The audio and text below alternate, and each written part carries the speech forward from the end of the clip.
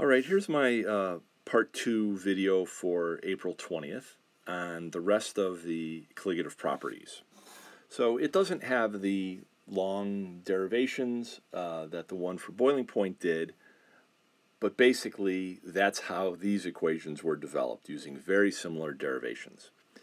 So as I wrote here, the colligative property that is most observed by just the people we know who aren't chemists is freezing point depression. And that's because in northern cities, road salt effectively melts the ice and snow that accumulates in the winter.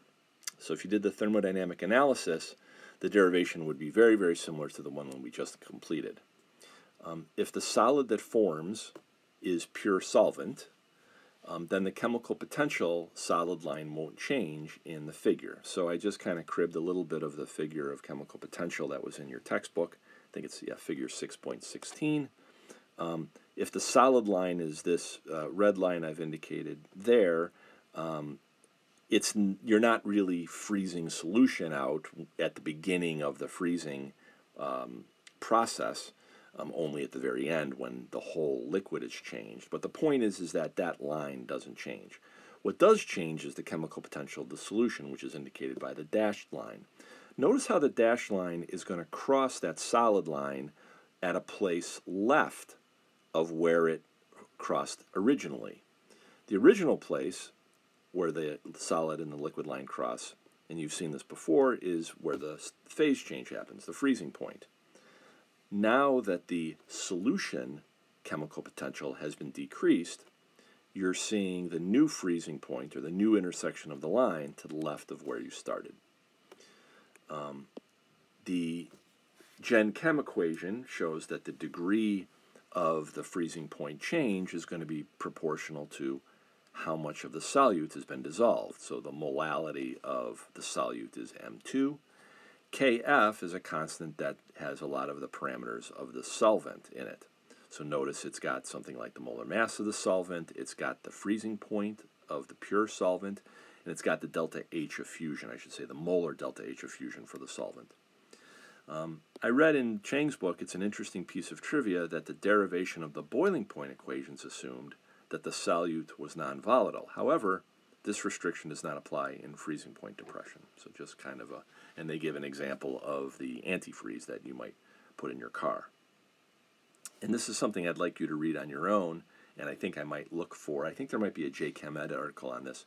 I said, your text discusses an interesting story about polar ocean fish.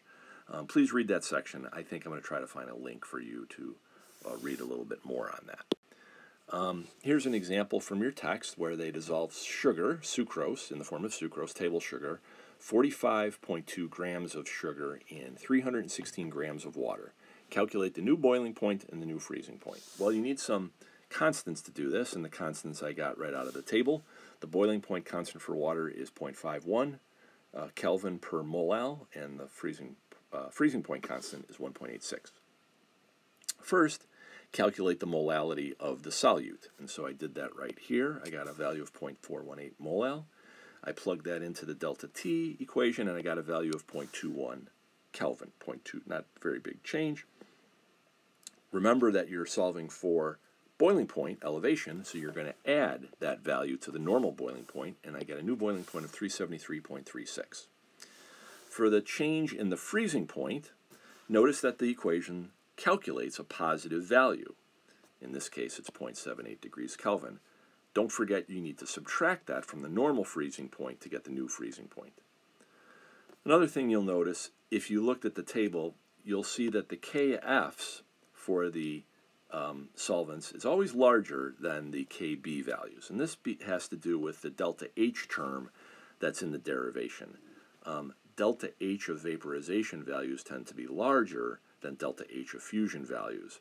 And so that larger term in the denominator for Kb is going to lower the boiling point constant. So then I have the final colligative property is osmotic pressure. The setup here is not the most common way you see this. Usually you're talking about cell membranes. But in this case, just to illustrate the concept, we've got a semi-permeable membrane between some pure solvent and the solution. Now, if the permeable membrane is designed to allow solvent molecules to pass through, but not solute molecules, you're going to see the water level rise on the right-hand side tube. A so-called osmotic pressure will build up. So in the picture, the value of the letter H, the difference in the heights, is proportional to the pressure. So you need to know the density of water and that sort of thing to actually calculate the pressure. We're not going to get hung up on that. But in terms of the thermodynamics, what's going on here? Well, what happens spontaneously in chemistry? The drive toward lower Gibbs energy. So we see the chemical potential on the left-hand side of the pure solvent is represented there. That's when the mole fraction is 1, obviously. On the right-hand side, the chemical potential of the solution is going to have a value less than the pure solvent. So therefore, that unevenness is going to force the drive for a net flow of solution from the left to the right. It's going to be a drive toward equilibrium. Basically, there's a natural tendency to want to have the chemical potentials equal. Equilibrium is reached when the flow of solvent is exactly balanced by the pressure difference. So the extra pressure on the right-hand side increases the chemical potential of the solvent. That's something you've seen before. And so increases the chemical potential of the solvent in the solution, so that mu1R term is going to be increased because of the increased pressure. So this extra pressure, so-called osmotic pressure, is represented by the Greek letter pi in a couple of different ways. The Gen Chem way is to do it in terms of molarity times the gas constant times temperature. Other ways you could see it is concentration of the solute in units of grams per liter. So keep an eye on units. And then R times T divided by the molar mass. All right. So depending on the units you choose for the R, if you do the normal gas constant, your pressure is going to come out in atmospheres. If you need to convert to torr for a problem, you should be able to do that.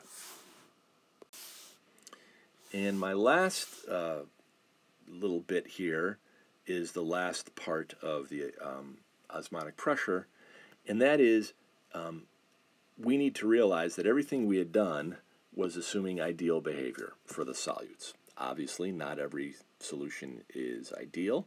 For non-ideal solutions, the osmotic pressure at any concentration follows a power series. So the expression for the power series is right here. You've seen power series before. Usually with normal situations, only the first virial term is necessary. So the letter B is much bigger than C, which is much bigger than D. Usually you can get pretty good results by just using the B value. So this equation is related to one of the homework problems, and you can get, I think, a molar mass using some data for a non-ideal solution. Molar mass ends up being one of the tools, or at least say osmotic pressure is the tool to determine the molar mass for proteins, really large molecules. It can be difficult to use the other colligative properties for really large molecules, and some of the homework problems will illustrate that. So I'm going to ask you to read the text, the last part, talking about cells and such on your own. Take some notes. I'll build some narrative questions for you for your third exam. And till then, if you have some time, try before Monday these colligative property questions that I have listed at the bottom of the page. Be ready to ask questions if you trip up on any of those. I'm going to work on your papers for Cheminar first before I put together an answer key. So why don't you get us started on that, and we'll go forward. So hope you're having a good weekend, and I'll definitely see you on Monday.